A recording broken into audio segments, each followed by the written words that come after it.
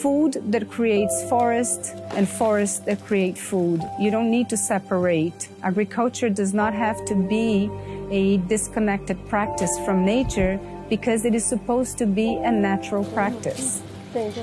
Here we are at Coringa Agroflorestry, our project of regenerating the soil of 44 hectares of property located in Trairi, Ceará, northeast of Brazil.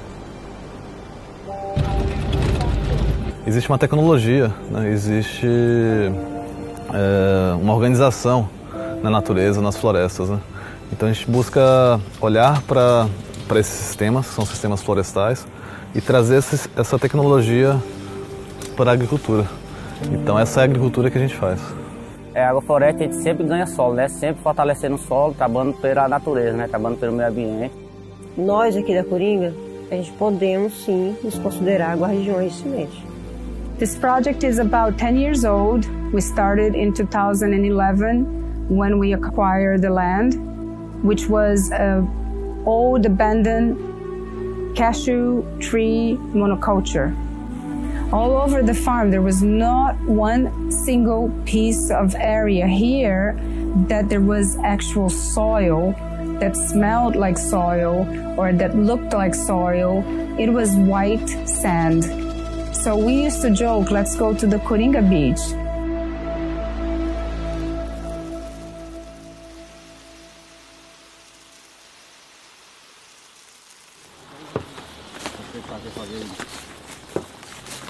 We have a system that is extremely efficient here. It's called the safão.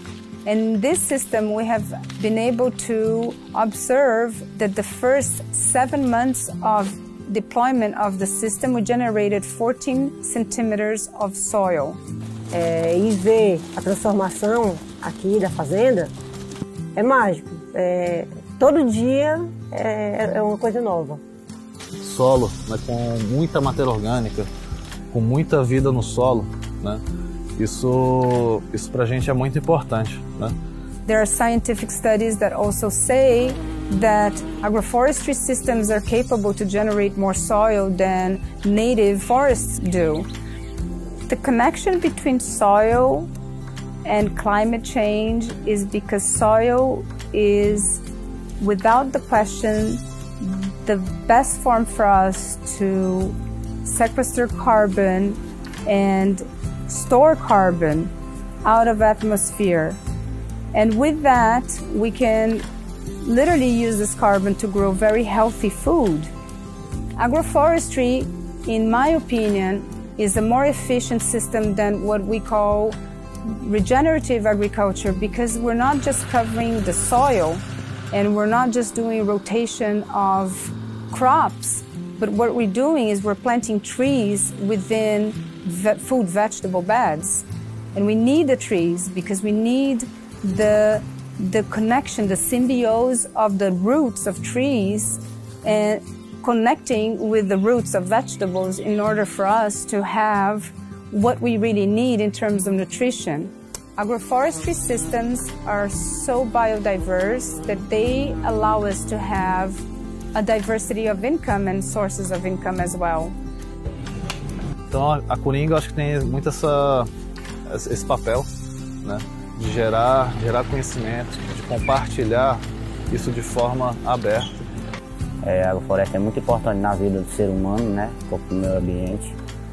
A agrofloresta, que nem todo mundo fala, a agrofloresta é abundância, né, de alimento. Né? We are able to create agricultural systems that no longer need to preserve forests because they are the forest itself. So they become inclusive systems. Então, acho que esse sentimento da Coringa Agroflorestal, né, de ser uma escola, um centro de replicação dessa tecnologia é muito importante. Isso é um sentimento que a gente vê muito na agrofloresta, né? Que a gente entende que é bom pra gente, né? Mas é bom que isso seja feito no mundo inteiro. I think growing food is the biggest connection we have with Earth and with our environment. A alegria da natureza vai superar uma